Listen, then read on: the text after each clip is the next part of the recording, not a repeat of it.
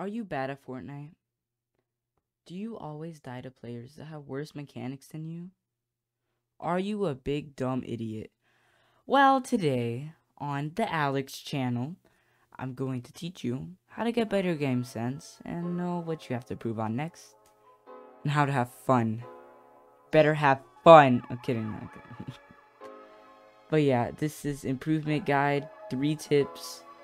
Let's get into it. So tip number 1, you have to VOD review. VOD reviewing is so important. There are 2 types of VOD reviews. VOD reviewing your own game and reviewing pros games. So when you review your own games, you have to look for mistakes. When you find one, ask yourself, why do I do this? What could I have done better? And how could I stop making these mistakes? Boom, easy. Right, just those 3 questions, you're good.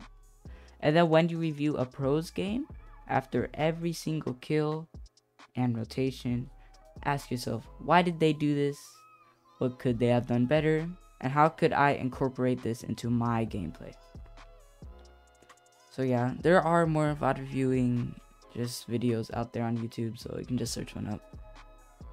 But VOD reviewing is super important. That's why it's tip number 1. It's probably the most important tip. So now tip number 2, play creative. So I don't mean playing those adventure maps or death runs or whatever, right? Those can be good for getting better movement, but not getting better mechanics and game sense, which I think are better than movement.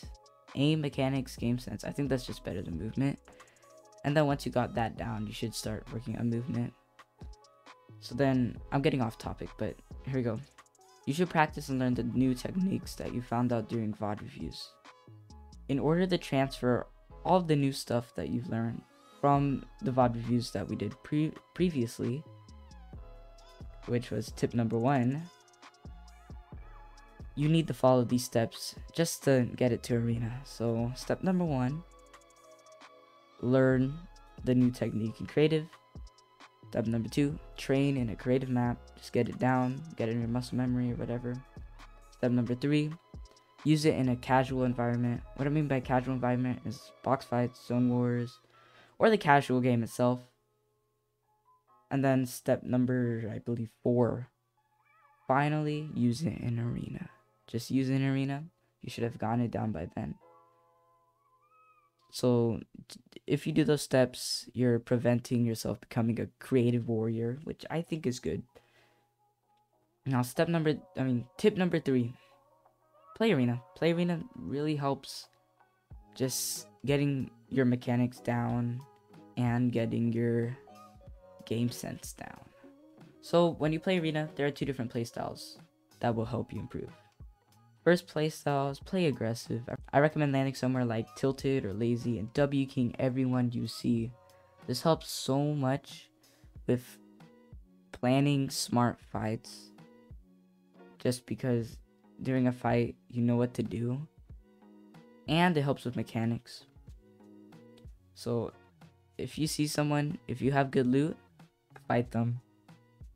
And then the second playstyle is play passive. You should land somewhere that has decent loot and one other team landing there. This can help you build game sense and it will help you take smart fights. And it really helps with rotations. So again, some tips for that. Rotate to dead side. Take fights when you need to, and plan out your rotations like right when you can see the new zone, safe zone. So that's all. It was a short video, but I'm hoping it was helpful.